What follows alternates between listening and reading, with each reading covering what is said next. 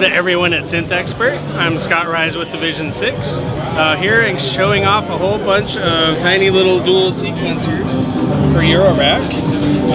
One of the cool things about them is you can daisy chain them.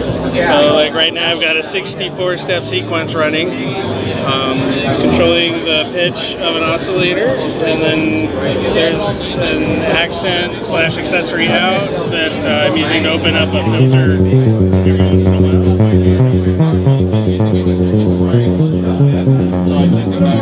And here's some of the Matson modules that control it. Yeah, the voice is all the Matson modules, an oscillator, VCA, and VCF. Cool, so you have two sequences in each unit? Yeah, each unit.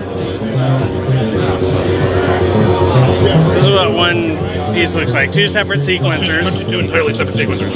Yeah, or you can kind of cross patch them and run them in sequence. Cool. So I remember this puppy here from last year at Knobcon, and this is sort of a doubling down. Yeah, so yeah, it's basically two of those behind one panel, but it does add a couple features like the XP in and XP out. They'll let you daisy chain them, so you can run them a whole bunch in series or a whole bunch in parallel, however you want to do it.